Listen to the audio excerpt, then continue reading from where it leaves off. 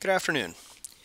This video assumes that you've already read the Aldelo PCI guide and have already configured your network and made a decision on the type of installation you'd like. It also assumes that you've already installed your EDC, your .NET framework, and all other prerequisites to installing the software. Today we're going to simply focus on installing the EDC software and configuring that. So first off, you are going to download your Aldelo EDC from our secure website. Double click on that to start the installation, and you may be required to increase your securities in order to allow for the program to install.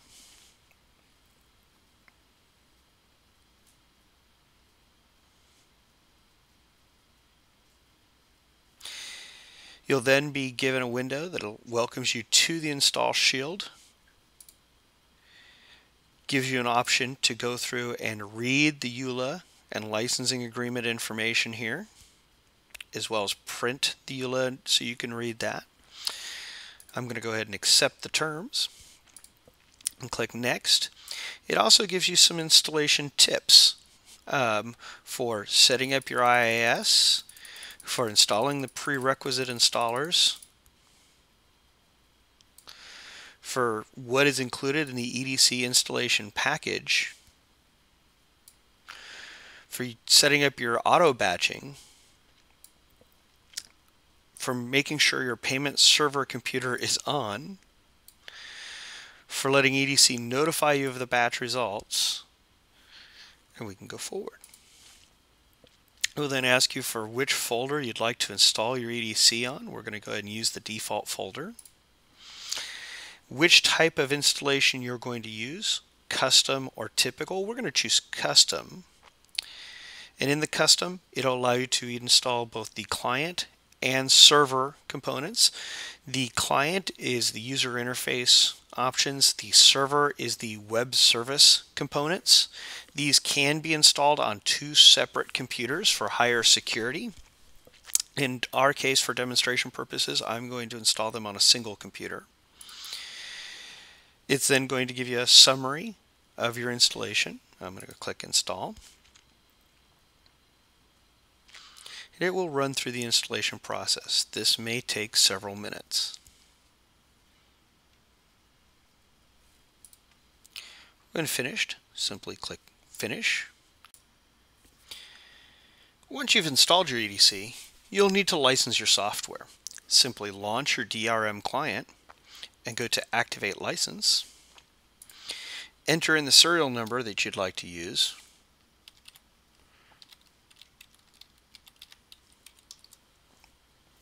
And click Next. This will come up and give you information about the serial number and where it was registered to. If you have not registered the serial number, it will allow you to fill in this information here and click Next. It will give you some general information about your license. Go ahead and click Activate.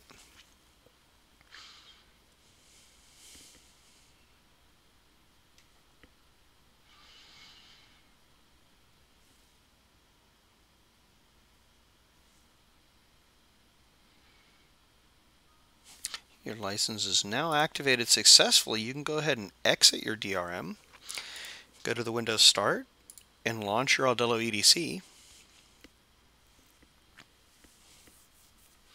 When you launch your EDC for the first time, you're going to get a setup wizard that walks you through the setup process.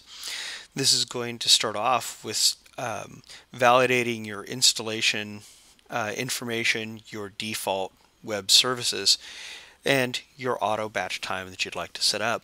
You may need to configure this based on your custom configurations.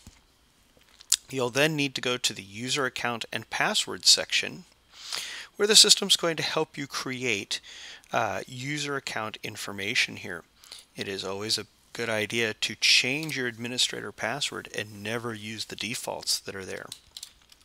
For my purposes, I'm going to create a password here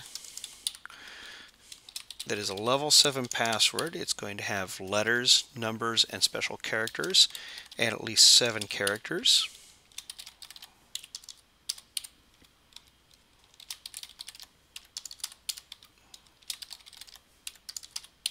like that.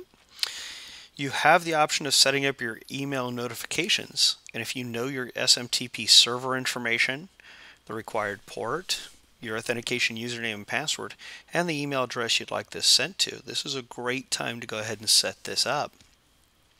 You can set up to 3 notification recipients right from this screen. In our case, we're going to assume that you have your information for this if you're going to set this up. Otherwise, you can go straight to Finish and go to Create Database.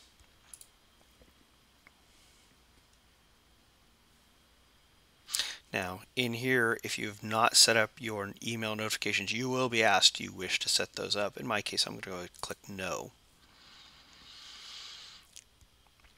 The system then is going to see, are your web services correctly set up? And do you currently have the SQL Server that you're trying to connect to?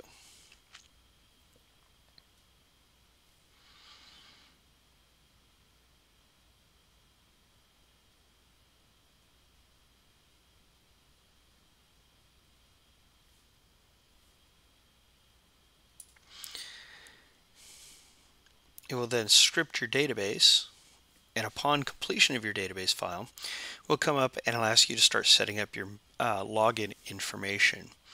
You will be prompted to log in, and please make sure you use the administrator name exactly the way you typed it in before, and the login to continue the setup.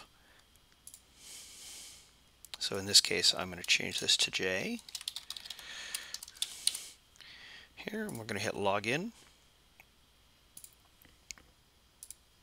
When you successfully logged in, you'll be asked to fill out the security answers before you continue. Go ahead and click OK there.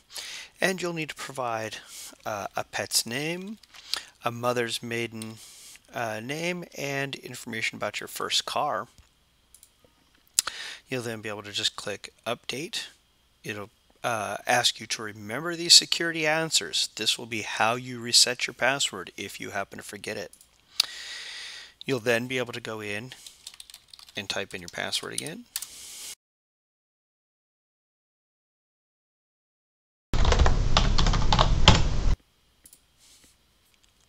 And log into your EDC. Your basic database now is set up with your user information. You simply now need to go in and set up your merchant account information. In this case, we're going to be looking at the Sterling edition of the system. And you're going to go to File and Merchant Accounts here. Click New. Read the information here very carefully. This has very important information about setting up your merchant account and that your information must be accurate. It also will inform you that our support agents will not assist you in setting up your merchant account information, as we will not have access to this information. You'll then come in here and set up your merchant account name, whatever that may be.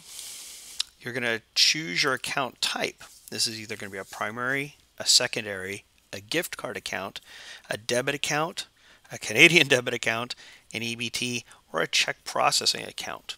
For our purposes, we're going to be setting up a primary gift card account, although the secondary and gift card accounts will function exactly the same. For debit card information, you will need information from your processor separate for that, depending on who your processor is, as well as EBT or check processing. Your merchant service provider, you'll be able to choose that. In this case, Sterling offers 3 options: a Sterling gateway, a payment gateway, or an NC option. Most customers will be using the Sterling gateway, so we're going to be focusing primarily on that. And you'll notice as we chose our gateway, the merchant information options here changed. You'll then choose your business type. Restaurant will allow you to accept gratuities. Retail will not prompt you for gratuity information and will not allow you to accept gratuities. And Moto, of course, is for mail order, telephone order, and in this case, if you're using e-commerce. We're going to go ahead and set this for restaurant mode. There is no difference in configuration for retail and Moto. We're going to make this an active account. We're going to enable our tracing, And there'd be no other information you'd need. We're not going to simply hide this account. This will be if you're deactivating account and need to move forward there. And demo mode is only for demonstrations. It should never be used on a computer going into a live situation. This is primarily created for situations where you're going to have a computer you're setting off to a trade show or something of that effect, or using in the process of a dealer demonstration computer where you'd like to use the software on a dealer demonstration. It will give you demo authorizations for transactions anywhere between $1 and $50 if you use this. Store ID, merchant ID, terminal ID, and security code information will all be provided by your merchant processor. So once you have this, you will just be able to hit save and done here. One last thing I do want to make sure we understand while we're in this screen. Demo mode transactions will not process against your processor. They are local processing only, and it will not store any credit card data. So any transactions done through this will not be authorized with your processor, and they will be at a loss if in live mode. So we're going to hit save and done here. Your EDC is now fully configured and ready to go. Thank you for your time and have a great day.